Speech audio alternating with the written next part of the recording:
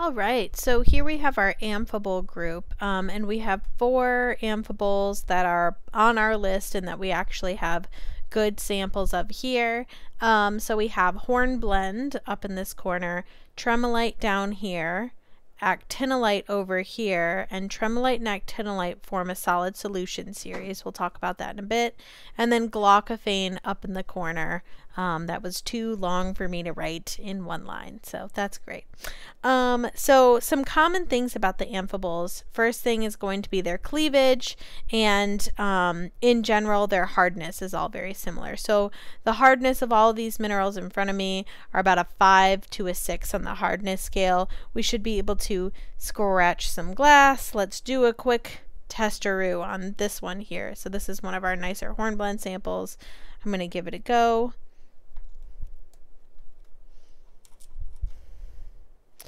And so I did make the tiniest of scratches here on the glass. Really tiny, nothing like, you know, what corundum or something like that would do on the glass. A very small scratch, but it did scratch just the tiniest bit. And all of these would do that, except for some of them are quite brittle. You can see that here by just really their crystal habit that they have, this fibrous habit. They're pretty brittle, so sometimes getting a good hardness test is a little bit difficult.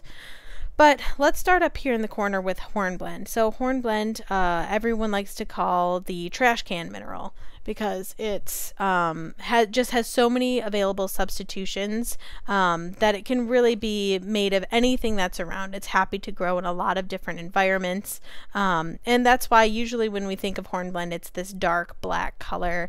There's a lot of extra stuff going on in it.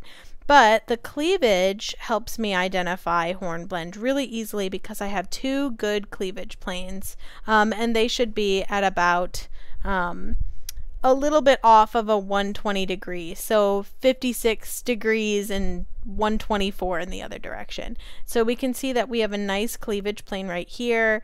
I can see some kind of striations on the top a little bit of a step pattern, and then on this side here I have another one. Now these are a little bit weathered, so don't mind this kind of brown weathering on top. There's probably some iron in here somewhere. That's what's oxidizing. But when I turn it like this, I can really see those 2 cleavage, that cleavage angle right here. So this would be that, you know, 56. And then the 120 would be if we had another one right here. So this is a really easy thing to see, I think, in a lot of these. This kind of 2 cleavage planes that are really easily identifiable, and you can see them even in samples like this that have really nice euhedral crystal faces. When I turn it like this, I can still see that step pattern mirrored all the way along here. Now I can't see both of the angles in this cleavage right now, but I can see that I have one like line of cleavage stepping that's going step by step. And we'll talk a little bit about crystal system. For all of these, it's monoclinic. And honestly, for all of these, I would think the only one that you may see a really good crystal form of, something like a euhedral crystal, is going to be hornblende.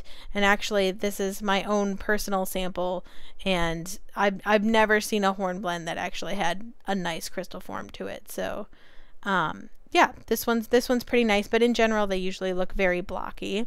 But even this, I can see I have a nice cleavage plane right here. That's pretty good. Then my other one would be right there. And if I had a, you know, if I could measure that, that would be there, my 124 or something like that.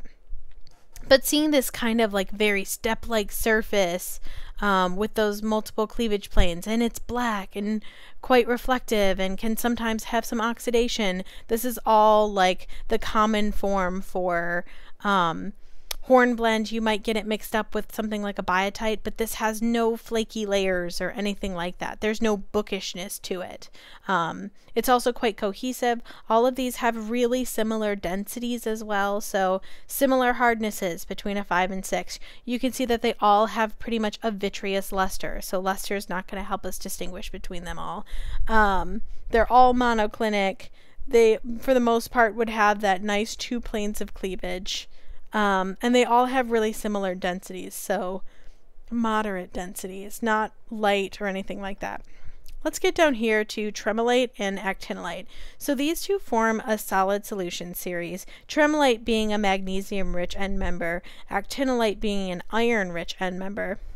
And I've kind of oriented these with color in mind, because color is the #1 thing that I use to tell, okay, am I maybe looking at something that has more of a percentage of Tremolite or more of a percentage of Actinolite? When I think of something that's very, very Tremolite rich, I'm at that far end of the solid solution series. I would expect it to be really light. So really light in color. I'm missing that green chromophore. And you can see here that you'll see in all of these, the Tremolite and Actinolite series, we have this kind of fibrous bladed growth. Like it's radial, but from multiple directions, because I have this one that's coming this way, this one that's going this way. It's kind of a mess of these bladed crystals. And if I look really closely, I can't see any like obvious breakages, which is something that we will see when we look at like sillimanite down the line. I've also got some oxidation here. This kind of coloring is not from the Tremolite itself. It's probably, it's dirty. There's something near where the sample was found. So then let's look, I've added maybe a little bit more actinolite to the system. Now I'm getting these kind of green colors.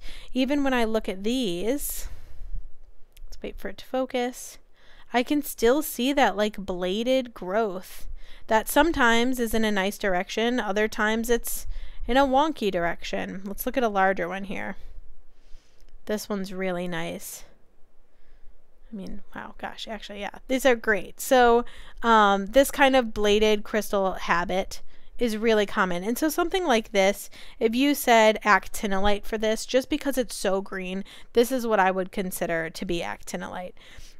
This one over here, Tremolite. So you can really go by color with these because they're all going to have really similar crystal habits. Then let's look at this one, because this is a little bit darker. I would expect this one to be just pretty much straight actinolite. We have included so much iron into this. It's really dark.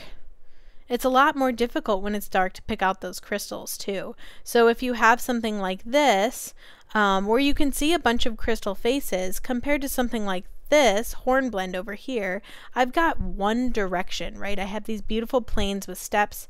This one, actinolite and Tremolite, are both going to have this like complex matrix of bladed crystals.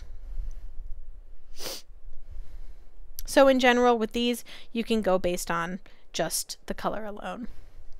And then that brings us to Glocophane, the last of our Amphiboles. Now Glocophane creates one of my favorite rocks, which is a blue schist, a Glaucophane schist, and these tiny, tiny gray pearlescent minerals. That's what we're actually looking at. If we had really big crystals of this, it wouldn't be so like fibrous and pearly looking. It would look a lot more like the shininess of this actinolite here. But this luster actually almost comes out pearly. It looks a little bit slightly metallic, but we have this like fibrous, and it's like almost blue, like a very light lavender blue. This is really common in Glaucophane, and it's a common metamorphic mineral which creates Glaucophane schists, like I was saying before. Those are blue. They're just sky blue colored. They're so pretty. But getting really big euhedral crystals of this is just not something, we just don't have that. It's very common for them to be small and to be rock forming instead of being euhedral crystals that we can easily see. But this kind of sky blue color is unique to this mineral, so Glaucophane, you can use color for this as well. In general, I think for the Amphiboles, color is really helpful. And likewise with the pyroxenes, that cleavage that we talked about, having those really nice two planes of easy to see cleavage at, you know, almost 60-120, but more like 54-126 or what have you. That cleavage is going to be something that we use in a microscope as well, and that helps us to distinguish amphiboles and pyroxenes in thin section too. So using color to label these is great, and they all have that cleavage pattern. And I think we have covered everything. Hardness, specific gravity or density, they're all monoclinic, and really color's what does it for the amphiboles.